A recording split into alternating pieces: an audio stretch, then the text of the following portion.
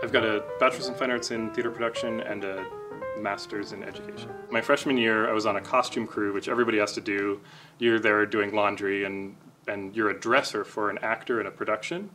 And the actor I got assigned to was Cindy Meyer in Cat on a Hot Tin Roof. And my job at the end of every night was to, do her laundry, but also sew. She had a corsage that she ripped off in a scene, so I was like sewing this corsage on. And so it's funny that I met Cindy, and then years went by, and then I saw Othello, and then years go by. And that's kind of the great thing about Tucson. I was born here. I have had the privilege of working with a lot of the same people throughout my career. I always used to brag that almost every job I've had has been in a theater. I started serving ice cream at Gaslight Theater in the, red apron going around, and then I went to college. I worked as a welder one summer in the scene shop. I worked with Arizona on Stage here in town, then Flowing Wells, and then The Rogue. So there's been a lot of faces that keep cropping up. Really been thankful to be a part of the Tucson community. When did you first know that you were, or that you wanted to be an artist? Oh gosh, I was very young in Catholic grade school, doing pageants of the Stations of the Cross. I think I played a Roman soldier once, and just like the buzz, the fun of the production, and getting to wrap up in a sheet and be, a crowds person in one scene, and then nailing a friend to the cross in another was just kind of fun. And then that's really young. Then in high school I really discovered theater.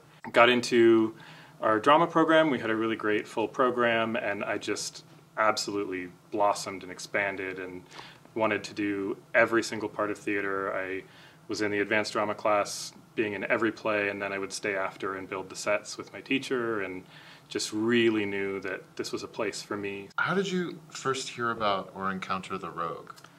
The first show I came to was Othello. I was in college and heard about The Rogue, and I came and just was absolutely blown away.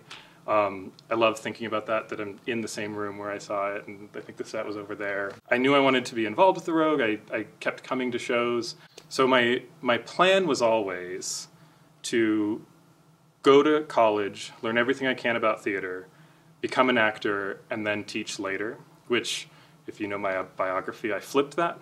Had some of my best experiences at the U of A. I absolutely loved just the sort of Hogwarts-esque nature of starting at an acting class and then going over to, Deanna Fitzgerald's lighting class, and then I would be in a period styles costume class with Patrick Holt, and then go straight from there, change back into my blacks, and do stage combat with Brent Gibbs. All my other friends in college were in these boring classes, and, were in these, like, real people job college classes, and I'm like, yeah, I'm going to go sword fight, and then after that, I'm going to learn how to sew, thinking that as soon as I get enough time, I'm going to go start acting. My path in college gave me the opportunity to get a teaching certificate, and then that led straight into student teaching, and I found the high school where I taught, which was an absolute dream position. So I ended up, like I say, just kind of flipping it. I taught for 7 years in the theater program at Flowing Wells High School, which is weirdly very rogue-like in their own way. It's a great environment, lots of great people to work with, all about relationships and sort of building community. When you're a teacher, you get observed by your principal. So there was a particular conversation I had in a post-observation where my principal said, "You're here a lot. You're doing a lot of shows at the high school. Do you have personal life balance? Like, do you have something you like to go do?" And that kind of flipped a switch in my head, and I thought, I should go audition at The Rogue. Grapes of Wrath was probably a perfect first Rogue show. Everything about The Rogue is great literature, challenging ideas, but also really inventive staging. And I remember just whole rehearsals where we worked on pantomime and specificity because there was almost no props in the whole show, and we were creating all these environments. I remember for the first time on stage feeling that, yes, I'm an actor, I'm going through what I'm supposed to do, all of the technical parts of acting. Yes, I have an emotional connection to what's happening in the story, but it felt 100% physical to be on that truck, which was made of tables on a turntable, a stack of furniture, and feeling just the gentle sway and the bumps along the road. and then unloading the truck, picking up, heavy boxes of who knows what pantomimed beans or something. I feel like it was a great show to introduce me to performing at the Rogue. One role that I think I really grew into was the priest in Much Ado About Nothing. Had a really great monologue, sort of talking Hero's father down from his sort of crisis and saying, I've got a plan. I love being on stage when there's something that changes and decisions to be made. And it was a great opportunity for me to sort of take the center stage, sort of go through this beautiful speech that is sort of a turning point in the play. We're headed towards one particular train wreck, and here I'm offering a new idea. The challenge with that was to not broadcast, here's what I'm doing as an actor, but to live in the beat-to-beat moment of that monologue. What do you feel like you've learned from the other members of the ensemble? I've really enjoyed sort of the text work that Joe does, the supportive nature of working with other people who are working and struggling on big pieces of text at the same time, and just the opportunity to spend rehearsals working on the foundation of the play, which is the words on the page. That I think sometimes in other theaters or other theatrical experiences I've had, it feels more about, are we going to be ready for 3 weeks from now? Is everything together? Whereas here, we really dedicate time to the literature that brought us to the stage. You, of course, taught drama at Flowing Wells for 7 years, and were honored with several Teacher of the Year awards from various arts and philanthropic organizations in that time. What was it like stepping away from teaching to join the Rogue full-time? What was that transition like? Part of where I was at that time was that I had sort of grown into having 2 dream jobs at the same time. My parents, who are both teachers, said to me is that teaching will always be there. If you have an opportunity, you should go for it.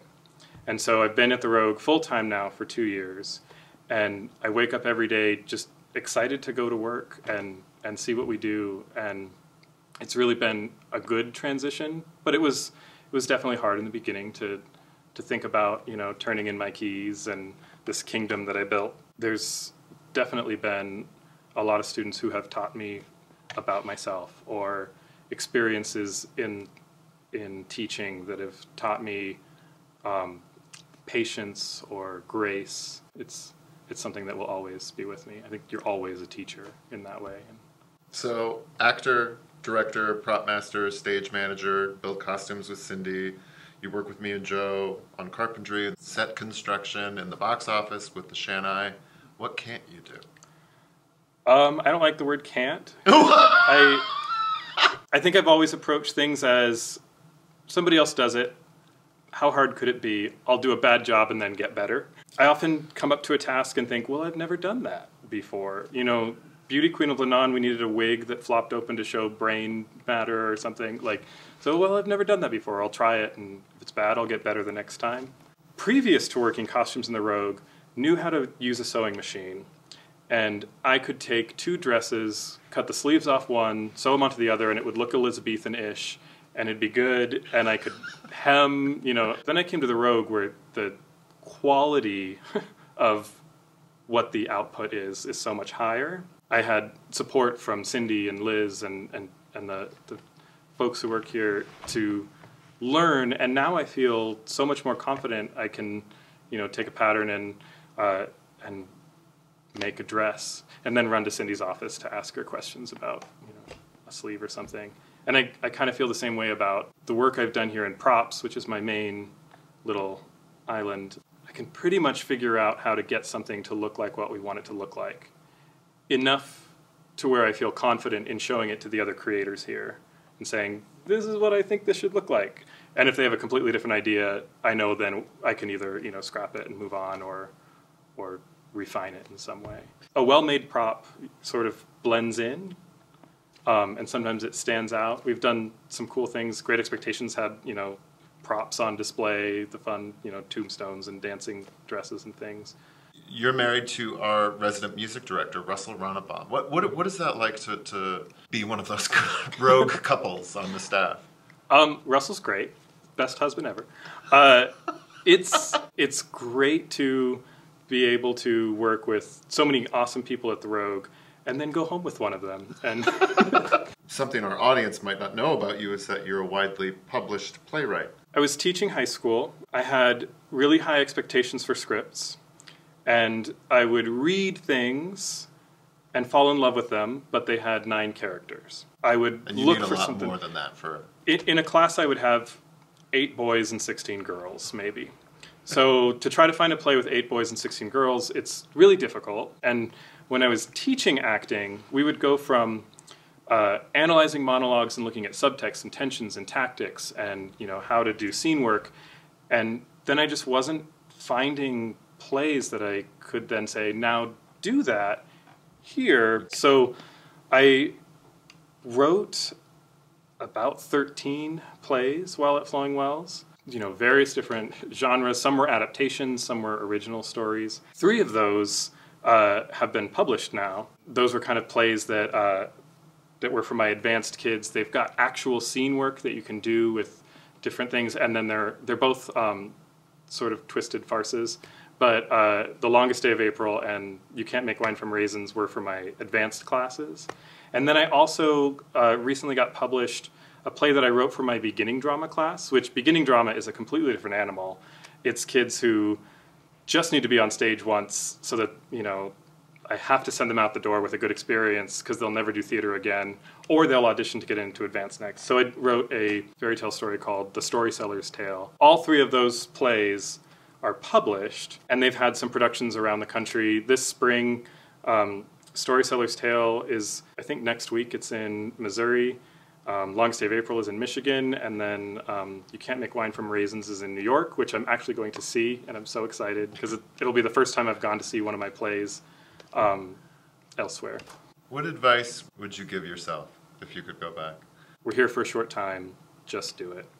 Just try it. And I feel like, that's kind of the biggest takeaway that I've learned from my time as a human. Is that, worrying about what's going to happen if you try something is worse than just doing it and being okay at it. So just do it and get better next time.